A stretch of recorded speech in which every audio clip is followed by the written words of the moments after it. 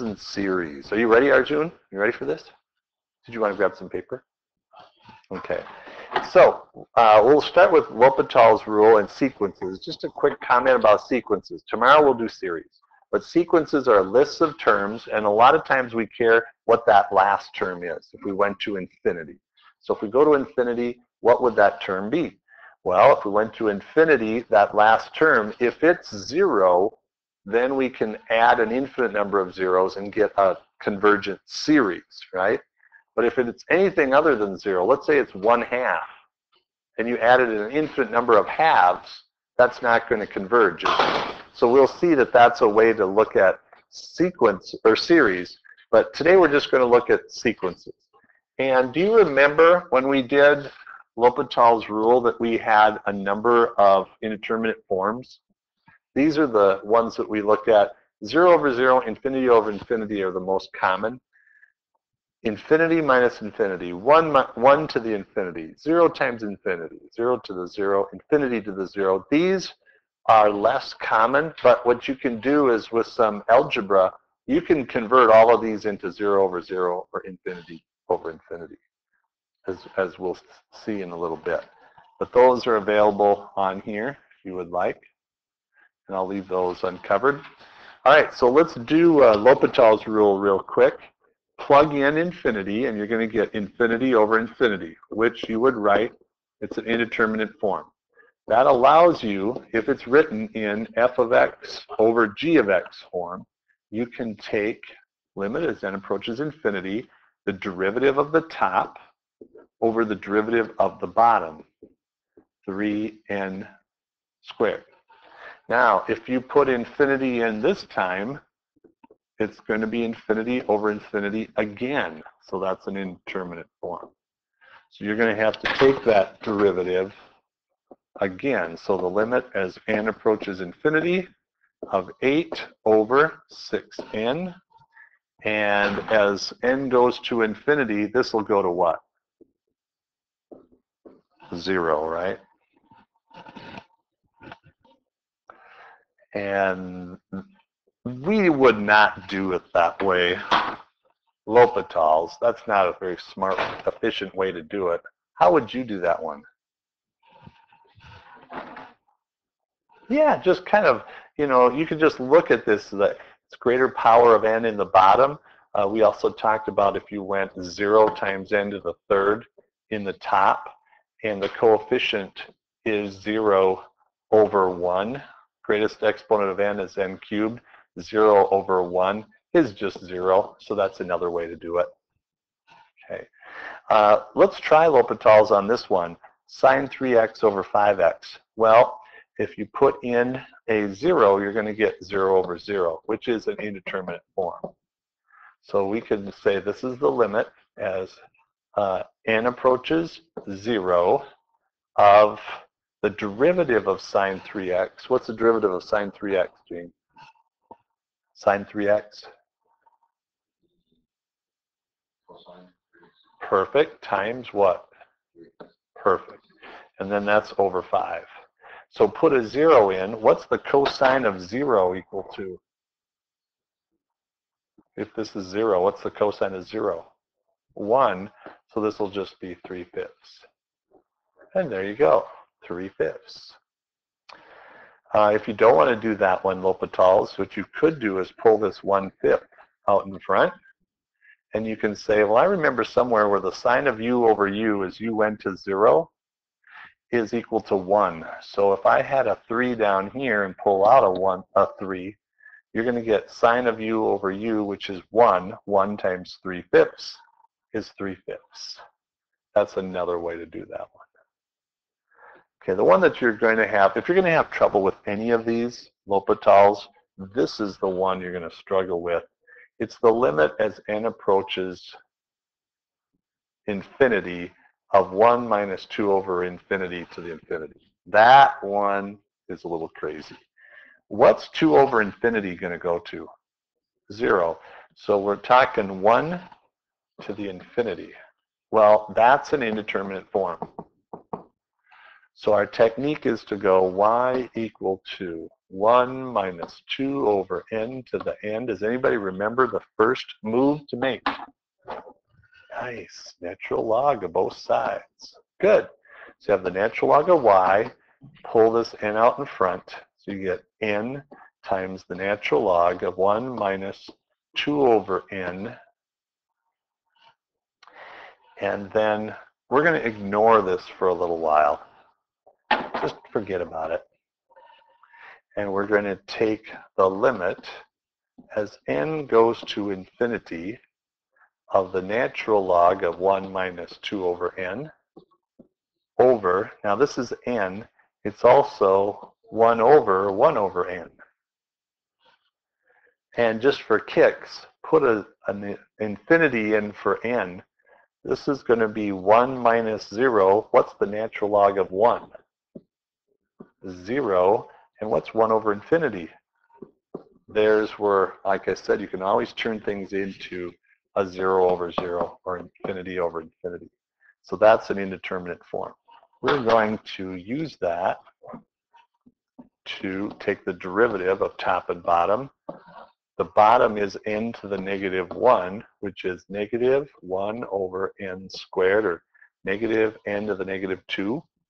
This one is 1 over 1 minus 2 over n. And the derivative of 2, negative 2 n to the negative 1, is going to be 2 over n to the negative 2, n squared. So this is a fraction division. Notice that these will cancel, and this goes to 0. So you'll be left with 2 over 1, which is 2, over negative 1, which is negative 2. So is my limit negative 2? No. Remember our natural log up here? So the natural log of y is equal to negative 2. So we need to find out what that is. Log base e of y is equal to negative 2. I think it's just going to be e to the negative 2 equal to my limit. Now, you knew this because when you look back here, doesn't this thing look a lot like 1 plus 1 over n to the n? Doesn't this look a lot like it? Doesn't it look, and that was what? Of e. That's the definition of e. 1 plus 1 over infinity to the infinity. This is e. And you can prove it with this technique. So where did the e to the negative 2 come from? Right there. Negative 2. All right, we'll keep moving. Improper integrals. So we use these techniques to help evaluate integrals. And so this one, just wanted to mention that 2 to infinity is crazy. 2 to infinity? Are you kidding me? Goes to infinity. But if you look at this one, it's n to the negative 2 going from 2 to infinity. And so you're just going to get, antiderivative is n to the negative 1 over negative 1 going from 2 to infinity. So this will be the limit as n goes to infinity of negative 1 over n minus a negative 1 over 2. And what will this go to? Here, 0. Ooh, I like that. And then this is just going to be 1/2. So the area from 2 to infinity of 1 over n squared is 1/2. Crazy. I love calculus. It's surprising. This one here might surprise you a little bit. 1 over 1 plus n squared. 1 over 1 plus n squared is the antiderivative of what? Arctangent of n going from negative infinity to infinity. Now you might be bothered by this one a little bit because you're going, I don't think I can do the arctangent of infinity minus the arc tangent of negative infinity. And if you think about it, here's your infinity minus infinity, right? So what's going to happen with this is we're going to look at our graph of arc tangent. And do you remember what the asymptotes were for this one? This was pi over something, and this was negative pi over something. Yeah, over 2. So as this thing goes to infinity, it's going to approach pi over 2. As this one approaches negative infinity, it's going to approach negative pi over 2. So the area from negative infinity to infinity of 1 over 1 plus n squared, I'm not making this up, it's pi over 2 minus a negative pi over 2, which is pi. And any problem that has an answer of pi is a good one in my book.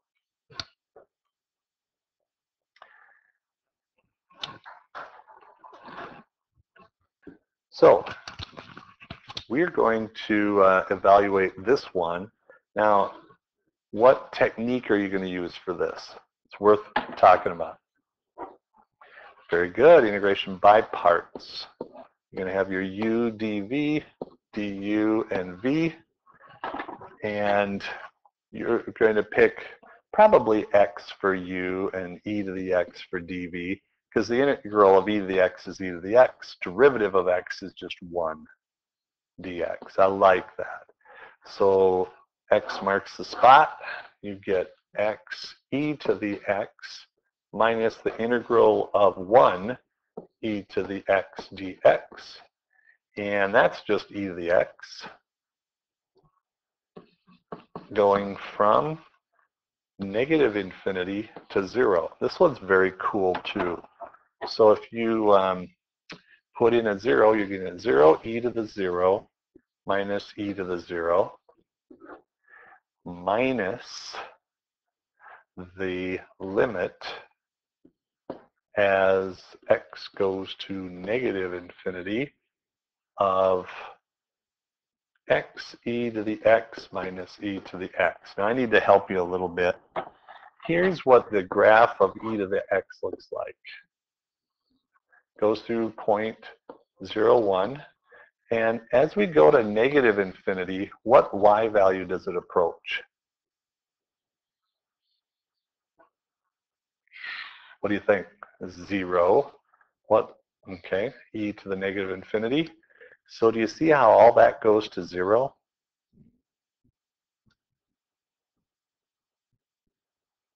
Okay, and then, yeah, and then this is just going to be 0 minus 1. My answer is negative 1.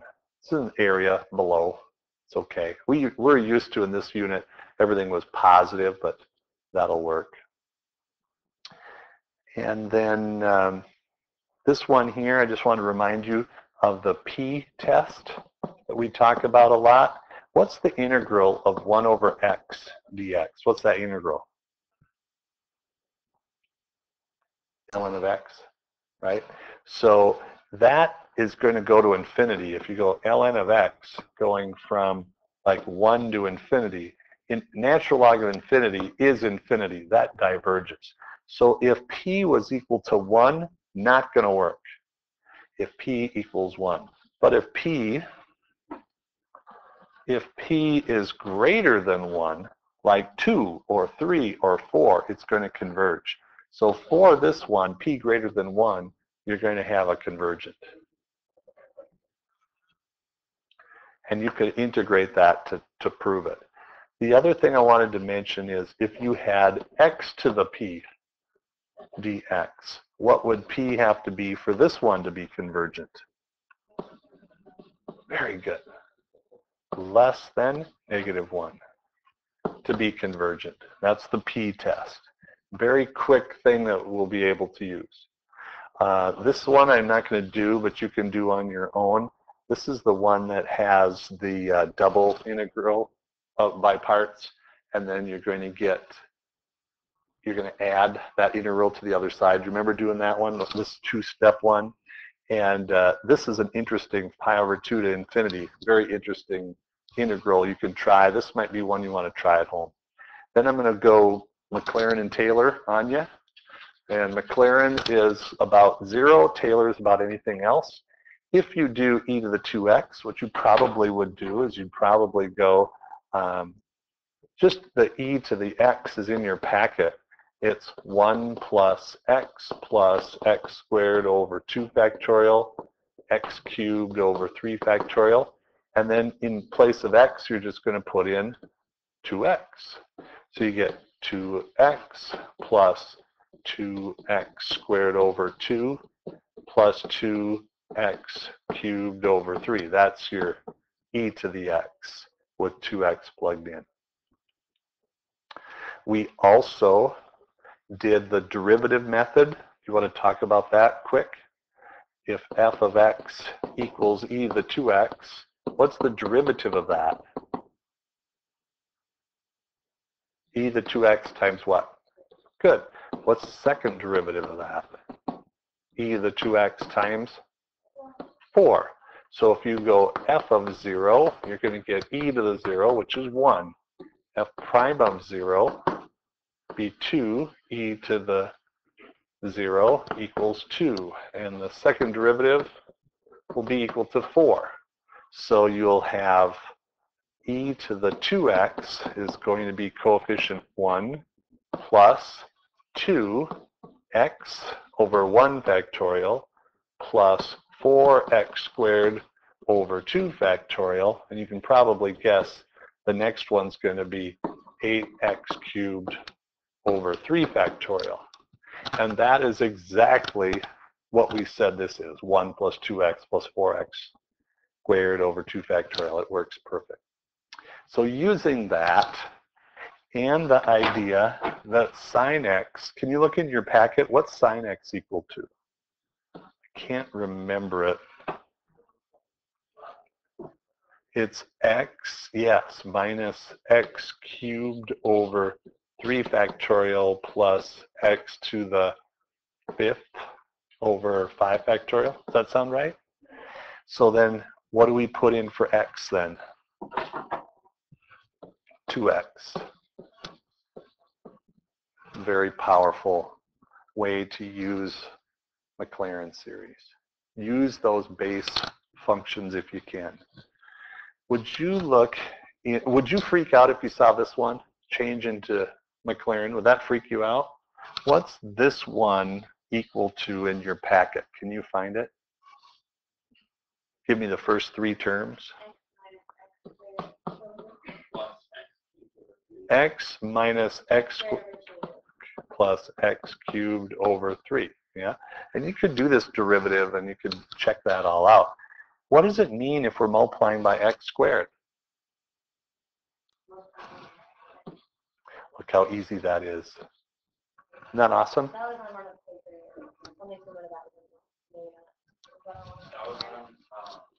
Practice one. Okay. Excellent. And it's pretty easy, but I just wanted to mention that.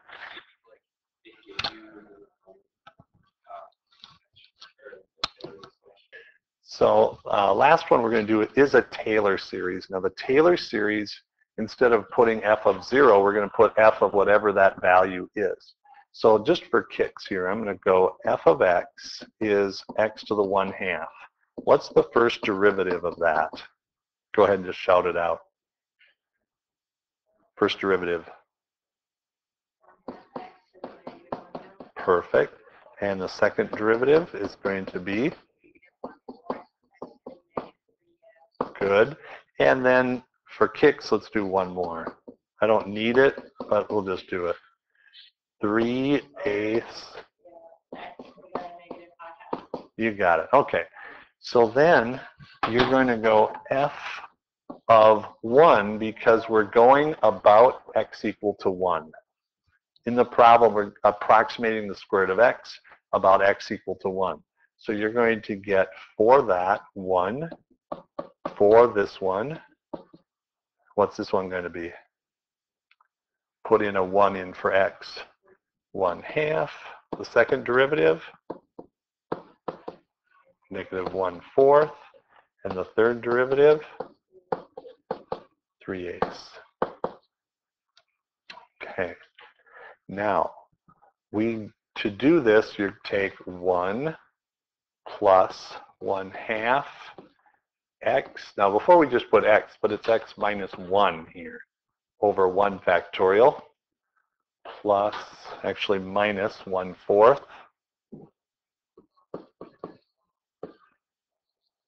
x minus 1 squared over 2 factorial. And we could do another term, but this is good enough for now. You okay with the Taylor? Pretty comfortable. Now for Lagrange, we're going to find the error for x equal to 1.12. So x is equal to 1.12. What is x minus 1 equal to? 0.12. Okay, this also has the name of c that we're going to look at. A possible value for c. Okay, actually it shouldn't be c, it should be h. They call it h. All right, so for the error, we're going to say the error is less than the next term. Now, if you want to make a big, terrible error, you can do what I did last hour and just say, oh, the next term, it's going to be the derivative is 3/8 when you put a 1 in. But that's not going to work. What you're going to do is you're going to put something times x minus 1 to the third over 3 factorial. And then if you would please, put in this into the box. Put the whole thing, 3/8 x to the negative 5/2, because you need to find the c value. C is between 0 and 0.12. And we want to see which gives me the biggest error. Well, we can't put a 0 in because it'll be undefined. So that won't work. So we're going to put a 0.12 in. And so that's going to be, and I think that'll work out all right. So it's going to be error less than 3/8 0.12 to the negative 5/2 times 1.12 minus 1 is 0.12 to the third all over 6.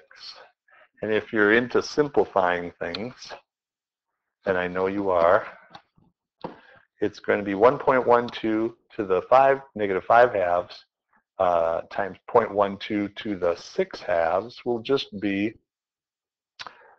3 over 48, 8 times 6, 0.12 to the 1/2.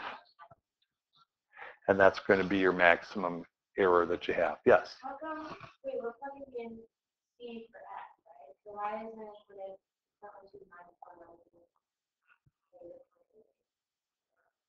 Point. Thanks to Sam for catching that error. It's not a big one, but it's a conceptual one that would be confusing. This isn't x anymore, it's c. It's c. And c is between 0 and 0.12. That's the Lagrange formula. So you take that next derivative and you have a c in for x. This is still x, 1.12 minus 1. But this is now a different value. It's somewhere, it's either 0 or 0.12. Thank you so much for catching that. And then on the last slide, I think I had some more, the purpose of this is to integrate. So you could do the arctangent, find the Maclaurin series for that, and go from 0 to 1. You can do sine x over x, e to the negative x squared over 2. What you would do is you would go from negative 1 to 1. Sine x was x minus x cubed over 3 factorial plus x to the 5th over 5 factorial. And then if it's divided by x, we can just divide these all by x, right? And then integrate it. plug in those values and figure it out. Same with this one. Do e to the x, plug that in, and then you can integrate and do that. Is everybody okay with that? That's the whole point of all of this. And that finishes things off for today.